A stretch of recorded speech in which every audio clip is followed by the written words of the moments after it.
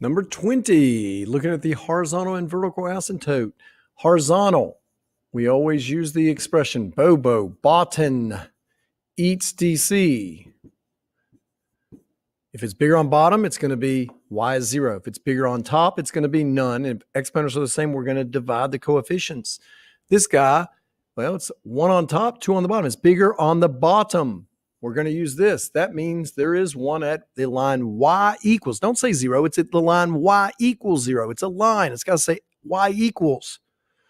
Vertical. Vertical is like, what happened, Mr. Penn?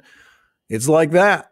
Vertical is always going to be x equals something. Well, in this case, we always look at the denominator. We always set it equal to 0 because we can't have it be 0. So we got to draw lines at that location.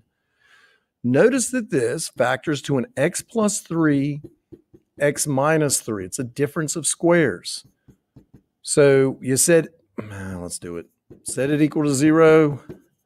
Set it equal to 0. You're going to get negative 3 here, and you're going to get positive 3 there.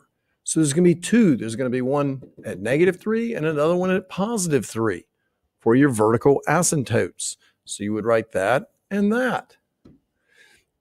Finally, we want to look at this guy and say, hey, is there a hole here or a slant? Okay, it's possible to be both, but for you and me, it's not going to be.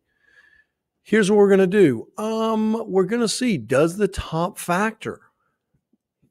It does. X plus 3 times an x plus 4 over x plus 3. These are going to cancel. This guy is nothing more than the simple line y equals x plus 4. That's all it is. However, remember there's the restriction. X cannot be what value? Negative 3. We can't let it be negative 3. So there's going to be a hole at x being negative 3. There's going to be a hole there. So if you have the graph, and here's negative 3, and let's say this line, well, we do know it has a y-intercept at 4, and then slope of 1, so it's going like this. When you get to that negative 3 value, it's going to be an open circle. There's going to be a hole there.